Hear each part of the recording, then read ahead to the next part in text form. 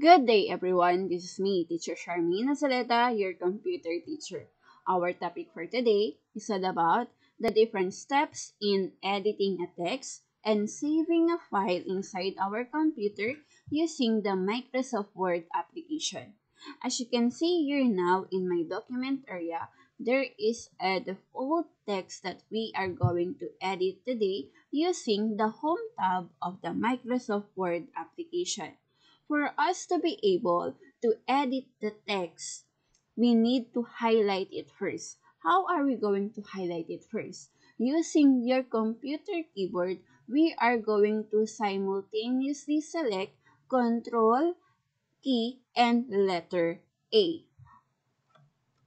After selecting the Control key and letter A of our keyboard, as you can see now, the word Mahonday Academy is already highlighted. We are now ready to change its style, size, and color. All we need to do is we are going to use the tool Font Style, Font Size, and Font Color under your Home tab. For us to be able to change the style of the text, all we need to do is to select the drop-down arrow beside the font style icon. As you can see here now, there are different lists of style that you can apply on the text inside our document area. For me, I'm going to choose the Algerian style. Okay, the style of the text has changed. Now, we are going to change the size of the text. We are going to choose or we are going to use the tool Font Size. Select the drop-down arrow beside the font size and it's up to you if you want to make the text bigger or smaller. For me, I want to make the text bigger in size. Okay, as you can see now, the text has changed into a bigger size. Now, I'm going to change the size or the color. I should say the color of the text. The tool that I'm going to use is the font color. All I need to do is to select the drop-down arrow beside the font color and I can now choose a lot of different colors here in the option of the font color. For me, I'm going to use the green shade. As you can see now, the color of the text has changed. Now, I'm already done in editing the text that is inside my document area. All I need to do is to save the file inside my computer. The tab, I'm going to proceed to the tab that I'm going to use to save the file that I have created. The file tab that we are going to use is the File tab. Just select the File tab. Inside your File tab, look for Save As.